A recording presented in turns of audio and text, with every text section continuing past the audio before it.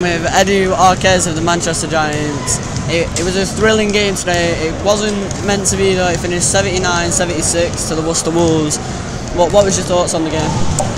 I mean, I think it was our best game so far. Yeah. I think that our intensity and everything, it was amazing. Our third quarter, it was good. Yeah. It was something that we've been struggling. So really happy about what we did in the court today, and of course sad because we couldn't get the win.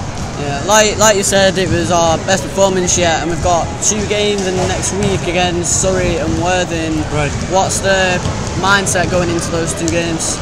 Yeah, we got Surrey on Wednesday, and in my opinion, if we keep playing like we did today, it's gonna come. The win is gonna come. Like, I don't know. I think today we just showed something that we didn't show before, and we just gotta keep going like this, and the win is gonna come. Yeah, well, today we definitely showed that no matter how many we go down, we'll always keep on going and keep on fighting till the end. And the fans were always with the players today. Have you got anything to say for to the fans? The fans were amazing as always. I don't know.